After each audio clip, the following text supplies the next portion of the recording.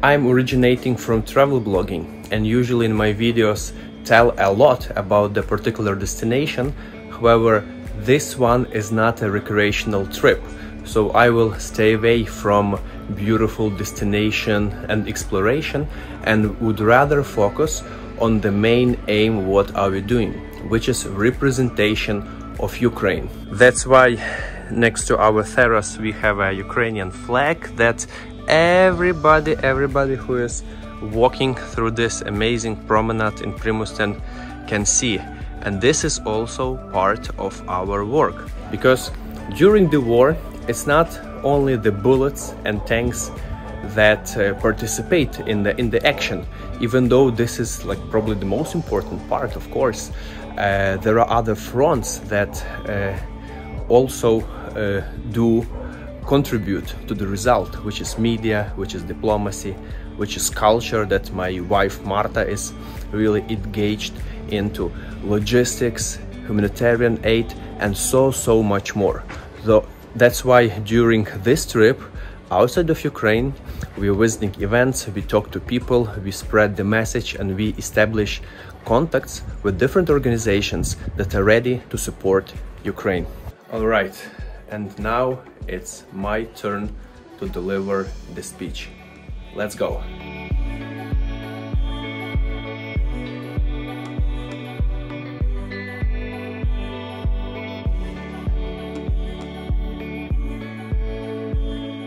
Thank you, Johnny. I remember our first meeting on other Nomad event around 4 years ago, and connection was completely established from the very start, so I'm super nice to see you here again. And I would like to start also with establishing some connection between us. First of all, I'm Orest, like forest without F, easy to remember. And secondly, I believe it's very important always to understand the basics, to go deep before opening some kind of topic. And this place in Croatia is very symbolical for me and hopefully for all of you, because if you look at the map, the medieval tribe of white Croats originated from Western Ukraine that later on contributed to forming the modern nation of Croatia. Also, we are in the amazing historical area of Dalmatia along the coast of Adriatics, and I was actually impressed seeing the flag of Dalmatia that is the same as Ukrainian. Probably there is some deep connection behind it. And in recent history, parts of Ukraine were within the same country of Austro-Hungarian Empire within Croatia as well. And not long time ago, this beautiful land was torn into war, fighting for independence. All of you remember, over 20 years ago, Croatia was also on the edge. And now for Ukraine, Croatian people and Croatia in general serves as such a tremendous inspiration for our fight for independence. So my talk is combined of 3 chapters. The first one is freedom. And I have a lot of common with you guys as well. I'm a digital nomad for the last over than 10 years. I know Johannes since over than 5 years. Who was on the cruise as well, guys, on different parts? Yeah, great event, numerous events all around. So basically, we understand each other on a ground level. At the same time, I love to travel, the same as you. So as Jimmy told, I've been to over than 120 countries. This is the map. With Ukrainian passport. I was always having my base in Ukraine, traveling back and forth. I enjoyed through this amazing journey of digital nomad evolution, started backpacking, staying in Southeast Asia in bungalows, paying $10 per night with my wife with the long hair, doing some basic freelancing, remote jobs, and gradually building up online ventures, establishing myself as the more mature person, and so on. And it's a normal life, how everybody is working. That's another kind of the topic, and hopefully in one of the next events I'll be able to share my entrepreneurial some reconsiderations and share my experience. But now we are focused on different stuff. So the life was perfect, right? Travel, beautiful family, feeling comfortable financially, and so on. And in the middle of February this year, the life was going on. We were in Budapest, spending a nice long weekend, flying there from my native city Lviv, which is only 40 minutes flight. And from there, Marta went back to Lviv, and I continued to another place. I went to the Karabakh area, which is the conflict zone between Armenia and Azerbaijan for centuries. 1 week before the war in Ukraine started, I was there. I've seen the destruction, I've seen the devastation, I've seen the sufferings of people, and I was like imagining myself like, wow, like how terrible is that? Maybe some of you also visited other conflict areas, you know, and when you are a visitor, when you are outsider, it really shocks you once you are there, but still like you cannot feel the same what local people feel. And the same was for me. Before Karabakh, I've been to Palestine, I've been to Kashmir in India, and a bunch of other places like West Africa, but it was still this more outer look, right? And there I thought, thanks God, it's not happening to Ukraine. Little did I know that 1 week, even less than 1 week later, Russia invaded Ukraine. And the situation was already heating up a little bit. I was in Baku, in Azerbaijan, with a bunch of like 3 dozen other international journalists and geopolitical bloggers. And I was about to board the plane back to Ukraine. And everybody was telling me, Orest, don't go. Don't go, there will be war, they're going to attack. Other people with European passports who were about to board the same plane from Baku to Kiev and then onward to Europe changed their tickets. They did the detour through Istanbul. But for me, it was a simple no-brainer. I remember the time of 2014, when there was a revolution in Ukraine. You all remember this time. I was backpacking in Mexico together with my wife. This is me on the hammock in Puerto Escondido. This was like the pure beach bum experience as far as it can go. Many of you were in Mexico recently. It was even more rustic than that. Amazing place. Beach, holiday, surfing, and so on. And I remember my feeling when I was watching the events in Ukraine, feeling completely helpless, anxious, and it was like terrible. So this time, knowing that the war is coming, I told to myself, I'm going to participate, I'm going to resist, and I will do anything in my power to contribute to the victory of Ukraine. So I boarded the plane, and 4 days after, Russia invaded Ukraine. This is what happened. At night of February 24th, there was a massive attack with over 70 long-range missiles all around the country. Just for you to have the perspective, Ukraine is the largest European state, almost twice the size of Germany and Italy. And can you imagine such a vast area being bombarded in different areas all around? People in the West could not even imagine that somebody can reach them for over 1,000 kilometers. But it appeared to be just a technical question. For those of you who want to follow the events, there is a beautiful website, liveuamap.com. On a daily basis, there are updates, and this is what's happening in the very moment. Part of Ukraine are occupied. At the front line, people die, and there are shootings every single day. Many people, many journalists, because I started to work with them, they have this general question, how does it feel? And I never could understand, what else would you like to explain? But I'm going just to show you now what could be the feeling when your own city, while you are there, is getting attacked. Еще одна, блядь, твою мать! Вокзал бомбят. Смотри, смотри.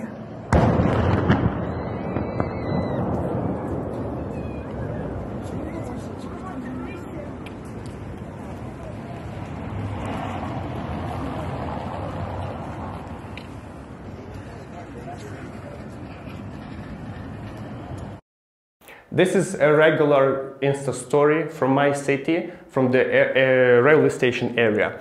And that's what happened in the city center, where people simply walk. This is how it sounds. Scary.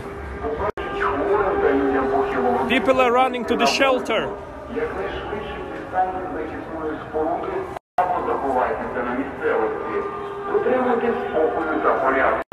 Feeling like in the movie of World War II. Crazy, guys, crazy. Let's stay safe and preserve this architecture of Lviv. It's still hard to process showing this standing in Croatia, but like that's the reality. And once this happens, people go down to the underground. So this is my family, this is my mother, Marta, my sister. We created a shelter in the basement of our historical 200-year-old nice Austrian-built building.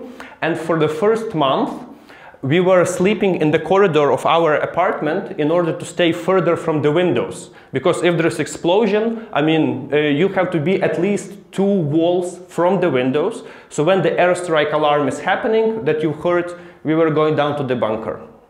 Bunker was, as a nomad, we organized, like we made the Wi-Fi, we put a table over there, so like, you have to carry on somehow, right? And another part which was pretty easy for me to adapt is that all your life became again packed into the carry-on luggage. So that was the easiest part for me. For more people it was like technically more problem, but every time for the first month when I was going out to the street to buy some food, to meet friends, I was always carrying my backpack with everything essential inside. In case this building get destroyed, I have my documents and like some like clothes and computer and so on, yeah? So digital nomad skills really helped over here. The hardest part was to face how your loved ones react on this. So during the first week, when we thought Russian tanks will roll over in a couple of days in the center of our cities, all of my ladies, I tell them like this, my mother, both of my sisters, and nephew, like the son of my sister, they had to evacuate. So they sit in the car and they were trying to cross the border to Poland, and after 3 days roaming around Western Ukraine, fighting the traffic, they eventually made it out and they are still abroad. Another, like the final housekeeping and project was to take care of my granny. She is very old. She lived through the World War II. She had to change their location by force when she was a kid. And her apartment is near the airport of Lviv. My mother was taking care of her, but since my mother left, we definitely didn't want to be in the position when the airport is under attack and the neighborhood is locked. So we had to take with my father and my grandmother to the nursing home.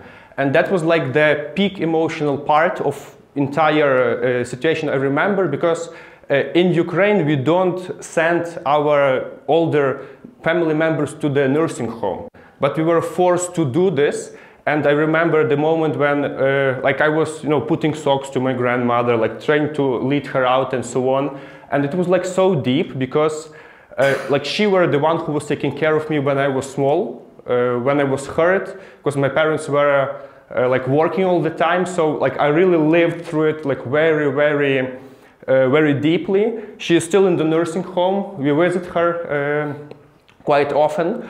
And it's good that all of them are safe. So once this was taken care of, you eventually start to think more rationally. Yes, you're not on the life-saving mode anymore again.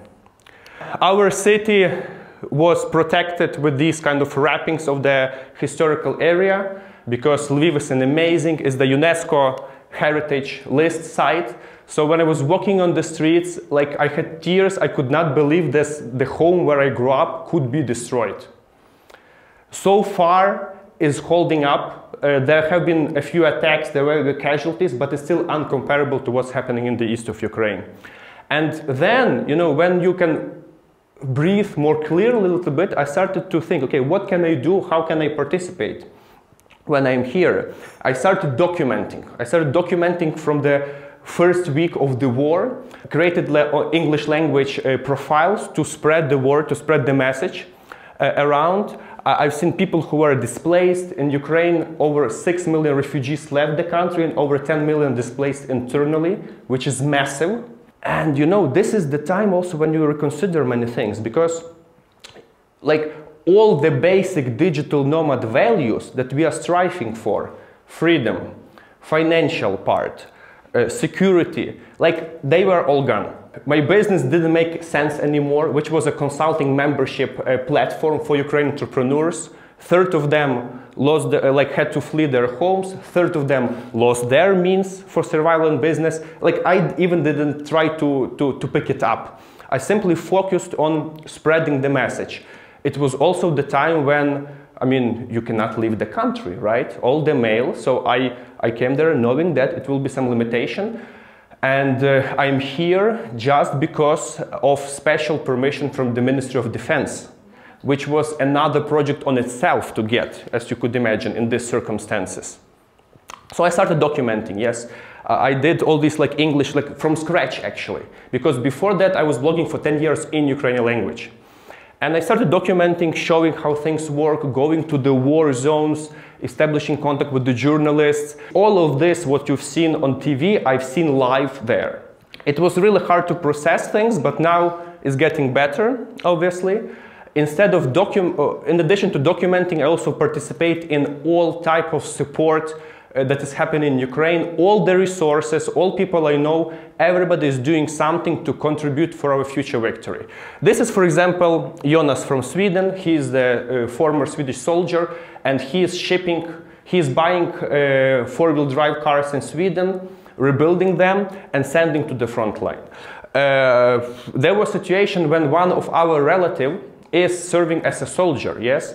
And many of them are under-equipped in different this or that sense. And he told Orest, like our entire unit, which is 110 people, is going to be sent to the front line soon. And we have this range of requirements for our equipment. Yes, we get shoot guns, we get armor by the Ministry of Defense, but the rest is usually we have to wait or it's equipped by people. Yeah. So I took like a thing to buy 110 tactical gloves for them, you know, and we simply collected the money with people, friends, and my new following base from abroad. We did it pretty effectively. So things, and Johnny was telling you, right, the Lydia was telling you how it works. So people contribute. It's not the way that somebody's paying tax and I don't care. Everybody's like 100% engaged in this war. This is war not against Ukrainian army, this is the war against Ukrainian people. And the entire world as well. My wife is participating. She is the art curator and she is selling her own collection to contribute to Ukrainian matters. She is organizing art events with different like international organizations to fight on the cultural level, right? So if you are in the art culture, please feel free to contact Marta and speak to her. She is organizing city walking tours in Lviv for internally displaced people and refugees. And in our city now there are around 200,000 refugees, which is a tremendous impact on the local economy and infrastructure. But that's the way how everybody is participating. And the third is like the outcome, yes, what we can actually understand from this situation. And first one is that obviously on the ground level it is terrible. People die, so many families are ruined, businesses, entire nice, prosperous, up-and-coming country now is turned into war.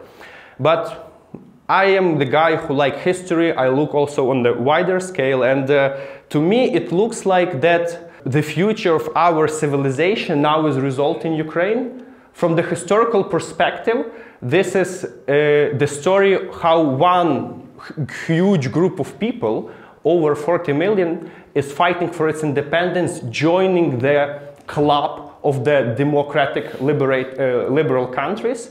I understand that Croatia was going through this period 25 years ago, Poland was going through this period 100 years ago, Germany and Italy was forming them as a nation in the middle of the 19th century, and so forth. So from the wider perspective, this is organic historical evolution and the way how our world is becoming a better place. Unfortunately, freedom is not free. You have to fight for it. And the biggest question here is like, definitely I'm sure that with the support and with the tremendous resistance from the entire world, we will win. The problem here is that what will be the price for that? And yeah, so eventually, in the end of the line, normal people on the ground level are the ones who suffer the most. I was talking with the lady in the northern suburb of Chernihiv, just north of Kyiv. Their entire section of the village was completely flattened, and you could not even understand where is house, where is the street, and so on. I was present in Bucha during the exhumation of the first 2,000 bodies. This is also my picture. So what else? We are continuing to resist, and in such crucial situations, you can see, you have the real example of the English proverb, the friend in need is the friend indeed.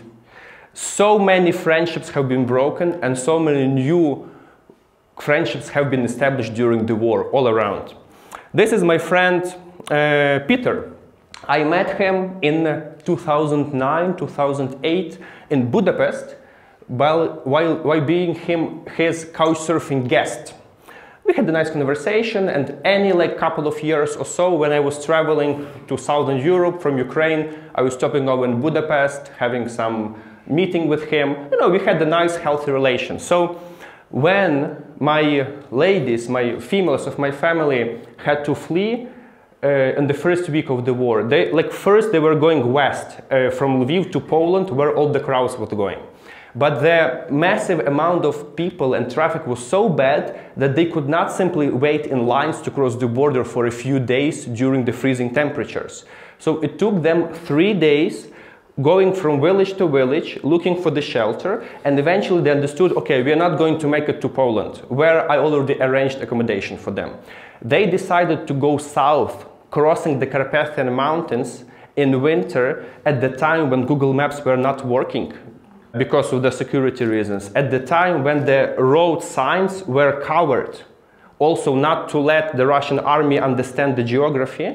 So I was holding the phone with my sister, guiding her at night how she could travel through the mountains on the smaller road in order to cross the border to Hungary, because it was already a little bit easier, that direction. And once they crossed the border, they simply collapsed. They told we cannot drive anymore, we just have to sleep somewhere here. So at this time, I remembered, okay, in Budapest, I have my friend Peter. Budapest is only 3 hours drive from the border. Why should they go all around to Poland, which is in a bad situation anyway, with over 2 million refugees? And Peter, he understood me in no second. Orest, send them here, I'll take care of the stuff, right? Apartment, her wife, they gave the baby car to my sister so they can roll in and so on. And and this is one of the stories which really puts in perspective that there are good people in the world and what we are fighting for in general. And there are many stories like this. I'm sure everybody can tell you a lot. So obviously everybody is fighting, is looking for peace. These are just some memories from me that I remember how beautiful and how peaceful was Ukraine just a little bit over than 2 months ago. And this is the picture which all of us have in mind while we are doing those uncomfortable things at the moment. So one of the questions probably you have, how can I help as the nomad in general? And I can tell that many of you are already helping a lot. I felt this during this event, how people approach me, how Johnny, how Lydia were talking, how Johannes invited me to this event as well. All of this is tremendous support. And many of our group are already directly involved. Hello nomads, we are at the border checkpoint between Ukraine and Poland, currently going to Croatia to visit you, and I've got here our long-term friend Curtin. So what do you have to say? Hey nomads, sorry I can't be there in person. There's plenty of work to do here, but I'm going to be in touch. I can't wait to see that fundraising dinner, all your smiling faces, and we'll do a catch-up, we'll do a Q&A. And come visit in Poland if you want after Croatia. There's plenty to do. Marta, anything to tell? See you soon. See you soon, guys. Who remembers Curtin? Who met him? Yeah! So Curtin, from the first days of the war, he contacted me and told Orest, what can I do? We were still also disorganized, so I told him, I just come.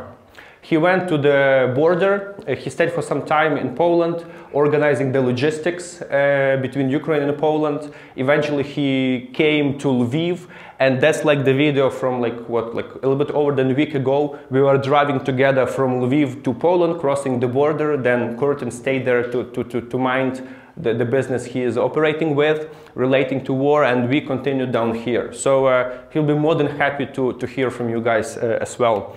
And yeah, definitely, Johnny, you are such a great ambassador of the events in Ukraine with all your massive outreach and really transparency and the feel. You become part of Ukrainians, I can tell like this. Yes, same as Lydia. As soon as Lydia was doing the presentation, as she is directly involved in supplying the most essential part to our soldiers. So feel free to approach them and see how, guys, you can also support.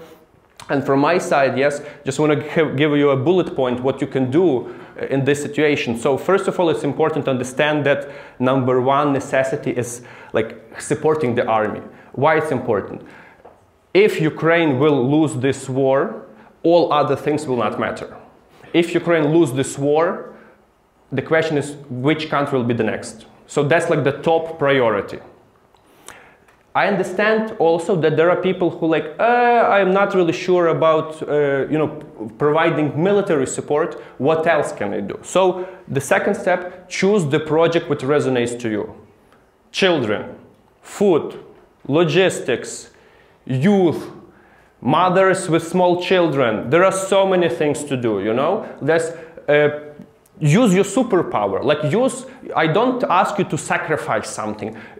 Continue doing what you're already doing, but shift it a little bit to support the Ukrainian matter. For example, Jordan, you are in the get the remote work stuff. Make like a special landing page on the Ukrainian matter, like how you can like fast track Ukrainians to get the job online. If you are guys in the real estate, dedicate 10% for like temporary housing for people who travel back and forth. I have a friend in Bratislava who has a hotel, and part of his hotel is dedicated for Ukrainian refugees who can find the shelter for like 3 nights to get shower, to take over and continue. So think of what you're already doing, continue doing this with a slight shift, how it can help Ukraine. If you need more ideas, feel free to approach me anytime. And obviously, this is the war not only about bullets, not only about tanks, this is also the war of information. So my job here is to spread the message, is to continue raising the awareness, to keep it fresh, to talk about this. Yes, and together with this event, I'm conducting many interviews from Singapore to Los Angeles. Doesn't matter what is the time zone, I'm ready to wake up and talk and talk and talk. So if you have outreach to your audience, I'll be happy to share my message in your professional perspective, but also somehow related to the war topic, because this is the mission I actually took. Please subscribe all the English channels, Orest, pretty easy to find me anywhere, because this is the message we have to continue talking about until guys, the war is finished. While talking to many people, I noticed many of you are surprised that when I was telling I am coming back to Ukraine after this event. So once we are done here, Sunday morning, we sit in the car and we drive back home. My car is full of humanitarian aid. Before Primostan, I was in Italy establishing connections with the local NGOs for the refugee work. They stuffed my car with all the necessities that soldiers might need. So sorry, we cannot give you a lift because it's fully equipped. Before this event, I was in Dubrovnik on a conference. Now I'm here, then I'm back in Ukraine, and then we'll see what happens next. We don't do any plans further than 2 weeks at the moment, but definitely I am going back, right? So that's important for you to understand. And the final stuff, I don't want to come back with the empty hands, even though this is already a lot. And Johannes and Dori told me, like, Orest, since you're coming to the event here to NomadBase, let's do, let's provide extra value. Like, what else can we do? And they told me, like, can you look for a good charity related to children that we can support, and this will make an impact. I want to make something that will have a long-lasting impact. Food is good, clothes is good, but this is like a manual, single, like first necessity, yes? So I just gonna play the video. I visited the orphanage next to Lviv, and I'll explain more. Hello, nomads. Hello, nomads. It's Orest from a town of Veliki Lyubin near Lviv, and this is the orphanage with over 60 children. Over 40 of them are displaced children from eastern Ukraine because they had to leave their places. Where are you from? Краматорск. Краматорськ. А ти, Анджеліна, звідки ти? Mariupol. Mariupol. Oh, wow. I visited here just to show you what's happening, to understand better, and they are looking forward to your support. These are the children. Hello, hello. Hello.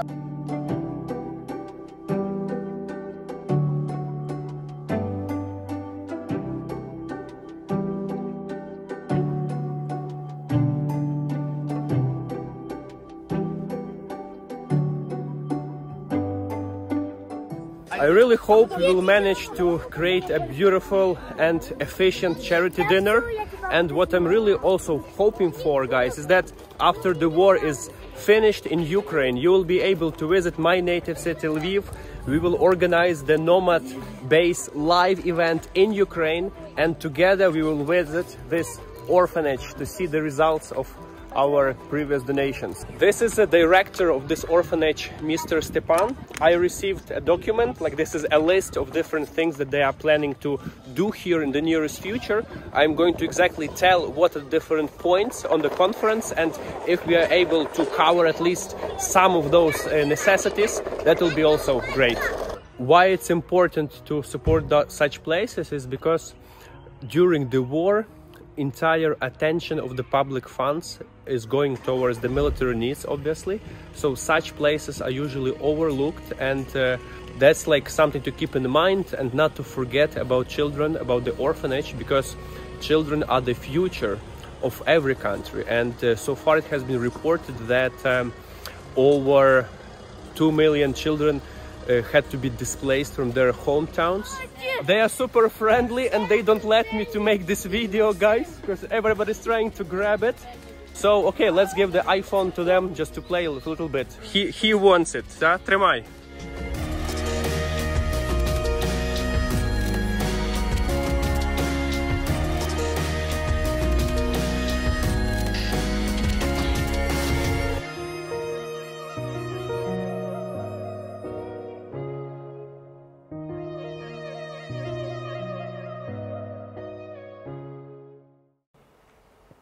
Like when